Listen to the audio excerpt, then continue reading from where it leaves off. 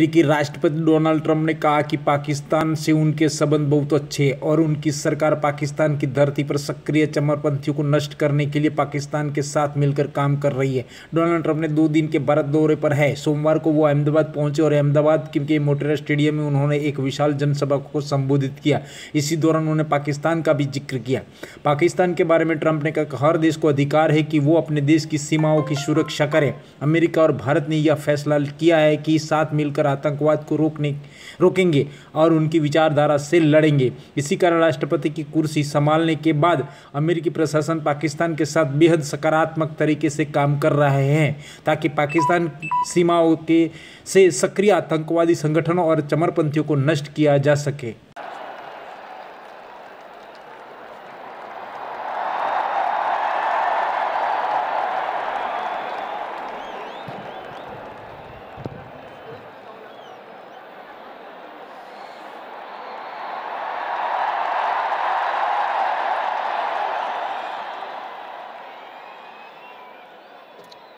Namaste.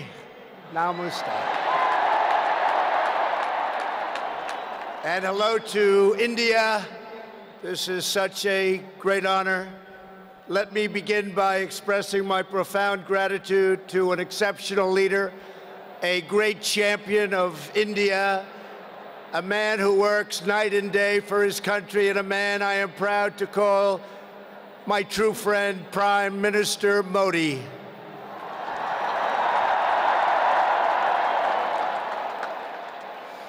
The First Lady and I have just traveled 8,000 miles around the globe to deliver a message to every citizen across this nation. America loves India, America respects India, and America will always be faithful and loyal friends to the Indian people. 5 months ago, the United States welcomed your great Prime Minister at a giant football stadium in Texas, and today India welcomes us at the world's largest cricket stadium right here in Ahmedabad. It is a profound honor to be the beautiful new stadium, to be here with you. Motera Stadium, so beautiful, and joined by so many distinguished guests from all across your nation and all across the world. To the hundreds of thousands of everyday citizens who come out and line the streets in a stunning display of Indian culture and kindness, and to the 125,000 people in this great stadium today, thank you for the spectacular welcome to your magnificent country. You have done a great honor to the American people. Melania, my family, we will always remember this remarkable hospitality. We will remember it forever.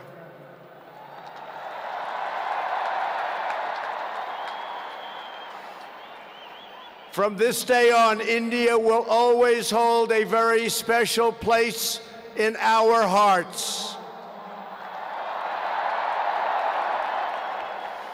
The life of Prime Minister Modi underscores the limitless promise of this great nation. He started out by his father's side as a chiwala, a tea seller. When he was a young man, he worked at a cafeteria in this city. Stand up.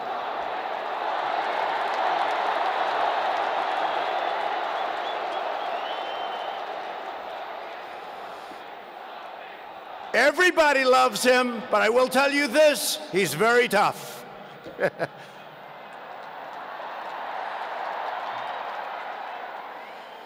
Today, Prime Minister Modi is the tremendously successful leader of this vast Indian Republic. Last year, more than 600 million people went to the polls and gave him a landslide victory like no other in the largest democratic election ever held anywhere on the face of the earth.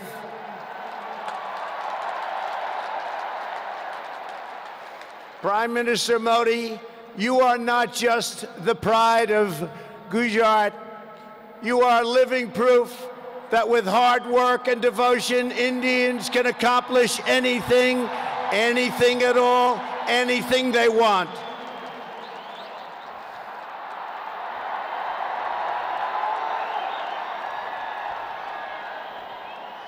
The Prime Minister has a moving story of an incredible rise, and so does this entire nation. Your nation is doing so well.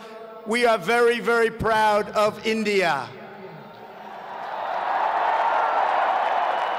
The story of the Indian nation is a tale of astounding progress, a miracle of democracy, extraordinary diversity, and above all, a strong and noble people. India gives hope to all of humanity. In just 70 years, India has become an economic giant, the largest democracy ever to exist, and one of the most amazing nations anywhere in the world. Since the turn of the century, India's economy has grown more than 6 times in size. In a single decade, India has lifted over 270 million people out of poverty.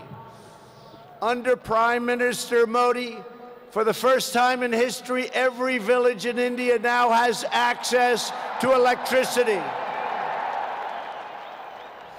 320 million people, more Indians, are right now connected to the internet.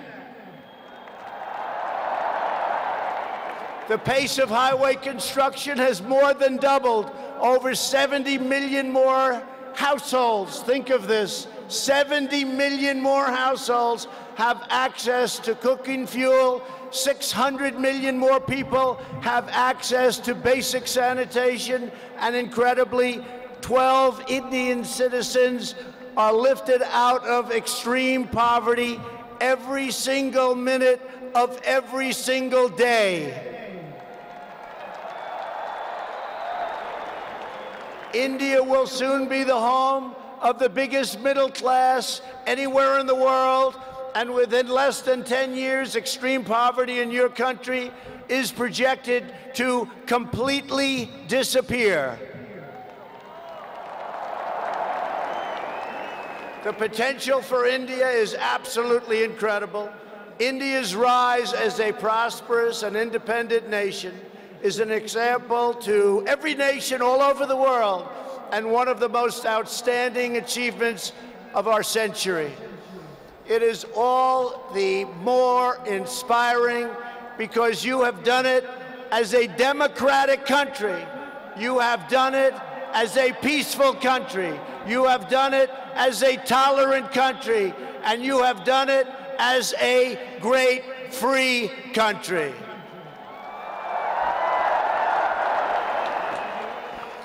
There is all the difference in the world between a nation that seeks power through coercion, intimidation, and aggression, and a nation that rises by setting its people free and unleashing them to chase their dreams, and that is India. This is why India's accomplishment over the last 70 years is completely unrivaled no matter where you go. It is your faith in the strength of a free society, your confidence in your own people, your trust in your own citizens, and your respect for the dignity of every person that makes the United States and India such a natural, beautiful, enduring friendship. While our nations have many differences, they are both defined and propelled by a fundamental truth, the truth that all of us are blessed with divine light and every person is endowed with a sacred soul.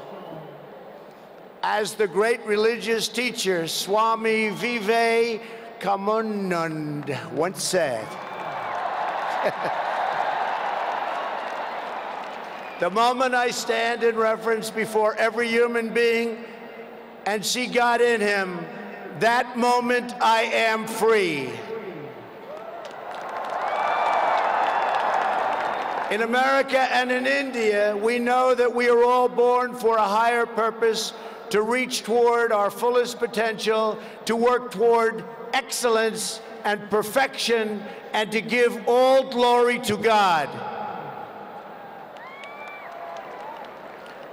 Powered by this spirit, Indians and Americans are always striving to be greater.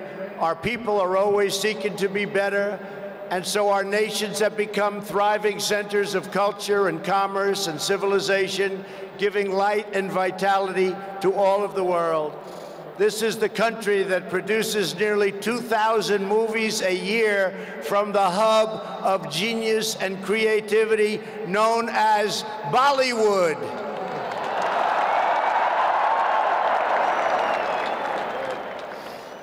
All over the planet, people take great joy in scenes of Bhangra, music, dance, romance, and drama, and classic Indian films like DDLJ and Showjay.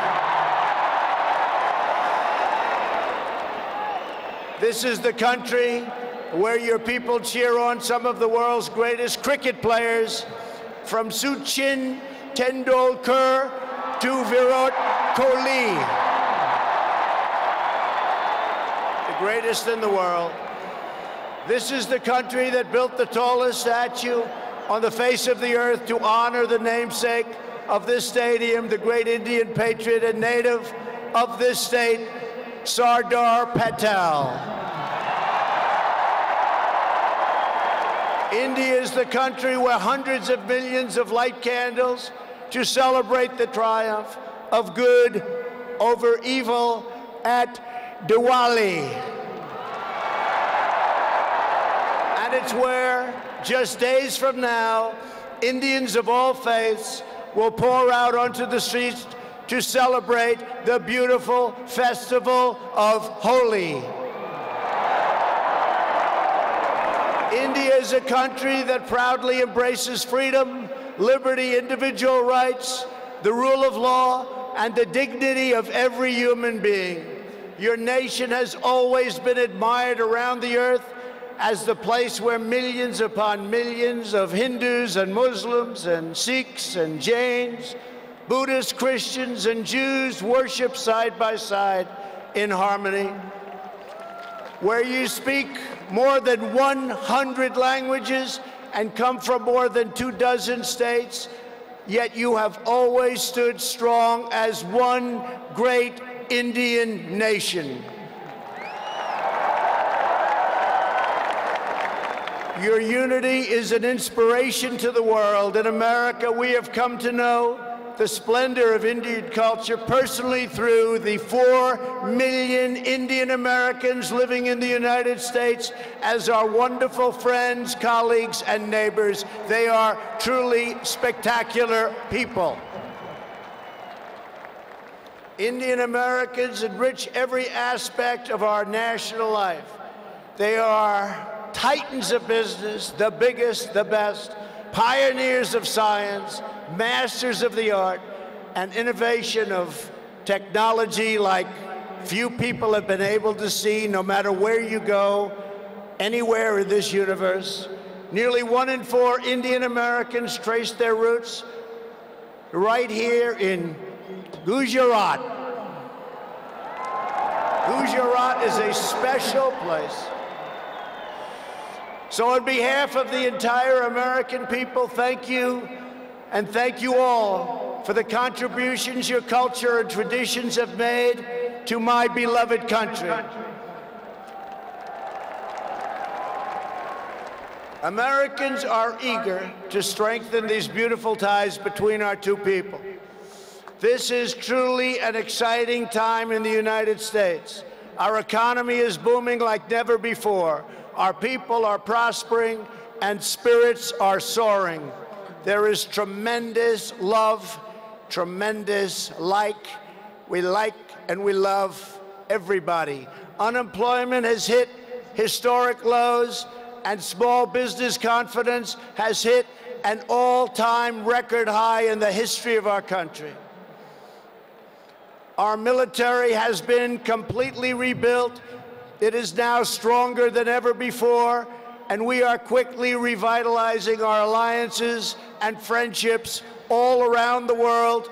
We have spent $2.5 trillion on rebuilding our military. It's the most powerful military anywhere in the world by far.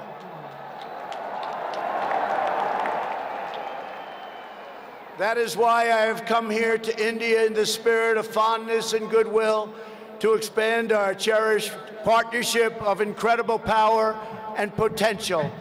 The First Lady and I have just had a pleasure of visiting Mahatma Gandhi's ashram a few miles from here, where he launched the famous Salt March.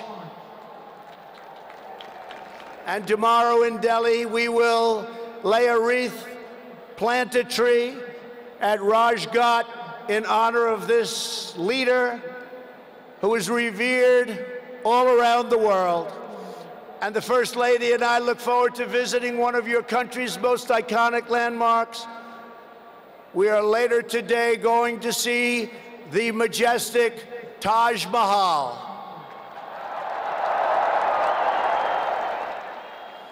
The Prime Minister and I will also continue our important discussions about how to deepen the relationship between our two great countries. Both of us understand that when leaders put the interests of their own citizens first, we can forge strong and fair partnerships to build a safer and more prosperous world. Just months ago, this critical partnership took a major step forward when the U.S. military and your brave Indian Armed Forces conducted the first ever air, land, and sea military exercises between our two countries. It was something to behold. We called it Tiger Triumph. As we continue to build our defense cooperation, the United States looks forward to providing India with some of the best and most feared military equipment on the planet. We make the greatest weapons ever made: airplanes, missiles, rockets, ships. We make the best, and we're dealing now with India. But this includes advanced air defense systems and armed and unarmed aerial vehicles. And I am pleased to announce that tomorrow our representatives will sign deals to sell over $3 billion in the absolute finest state-of-the-art military helicopters and other equipment to the Indian Armed Forces. I believe that the United States should be India's premier defense partner, and that's the way it's working out.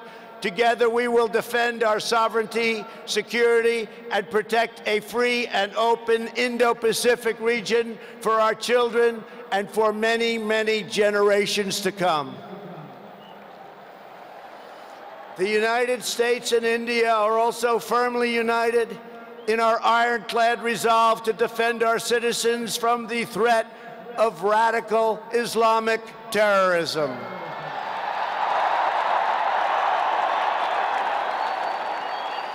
Both of our countries have been hurt by the pain and turmoil of terrorism and that terrorism brings. Under my administration, we unleashed the full power of the American military on bloodthirsty killers of ISIS in Iraq and in Syria. Today, the ISIS territorial caliphate has been 100% destroyed, and the monster known as al-Baghdadi, the founder and leader of ISIS, is dead. In the United States, we have also made clear that while our country will always welcome newcomers who share our values and love our people, our borders will always be closed to terrorists and terrorism and to any form of extremism. That is why we have taken historic steps to improve screening and vetting of applications for entry, and we are working to ensure that anyone who threatens the security of our citizens is denied admission and will pay a very, very big, costly price. Every nation has the right to secure and controlled borders. The United States and India are committed to working together to stop terrorists and to fight their ideology. For this reason, since taking office, my administration is working in a very positive way with Pakistan to crack down on the terrorist organizations and militants that operate on the Pakistani border. Our relationship with Pakistan is a very good one. Thanks to these efforts, we are beginning to see signs of big progress with Pakistan, and we are hopeful for reduced tensions, greater stability, and the future of harmony for all of the nations of South Asia. India has an important leadership role to play in shaping a better future as you take on greater responsibility for solving problems and promoting peace throughout this incredible region. Over the course of my visit, Prime Minister Modi and I will also discuss our efforts to expand the economic ties between our two countries. We will be making very, very major, among the biggest ever made, trade deals. We are in the early stages of discussion for an incredible trade agreement to reduce barriers of investment between the United States and India. And I am optimistic that working together, the Prime Minister and I can reach a fantastic deal that's good and even great for both of our countries. Except that he's a very tough negotiator. Since my inauguration, commerce between our two nations has increased by more than 40%. India is now a major market for American exports, and the United States is India's largest export market. A booming America is a great thing for India, and it's great for the world, and that's why we're so happy to announce that we have had the greatest economy ever in the history of the United States. In America, we have proven that the best way to attract jobs and opportunity is to reduce burdens on business, knock down barriers to new investment, and eliminate unnecessary bureaucracy, red tape, regulation, and taxes. Prime Minister Modi has already made significant reforms here in your country, as you very well know. The world looks forward to even more rapid improvement to India's business climate under his leadership. He wants to do it, and he's doing it at a record pace. 2 years ago, Prime Minister Modi warmly welcomed my daughter Ivanka to the Global Entrepreneurship Summit in Hyderabad, and she is back with us today. Ivanka, thank you. Thank you for being here.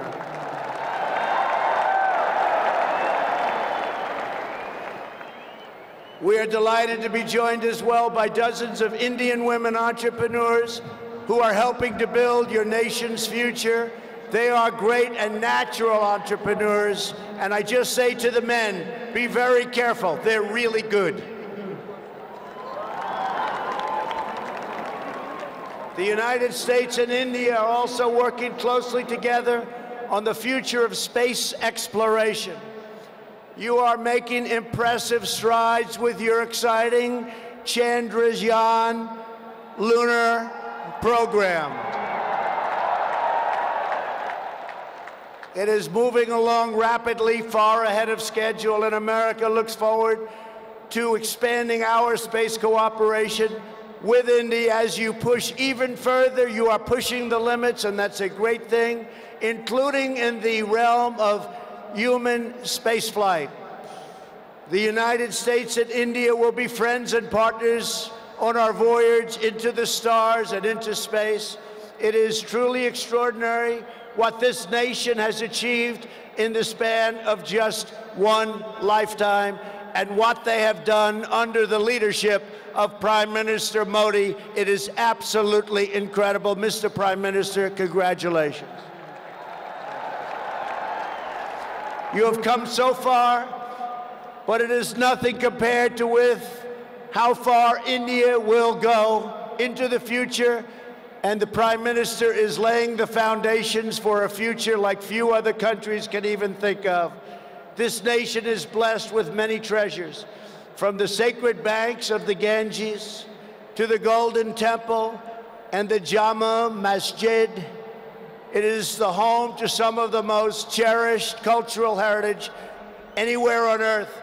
It is also the land of stunning vistas and astounding natural wonders, from the rugged peaks of the Himalayas to the splendid shores of Goa.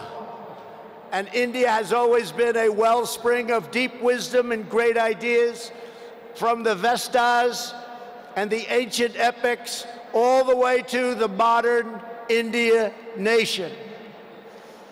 But standing before all of you today, I know that true strength of India is not found in its textbooks, its landmarks, or its landscapes. The true strength of India is found in 125,000 beating hearts in this stadium, and the millions and millions of people who have seen and witnessed our great friendship and admiration today. It is all found in the soul and the spirit of the Indian people. Your courage won and secured this nation's independence. Your devotion built this great and enduring democracy. And it is your dreams that will power this country to a future, even greater progress, prosperity,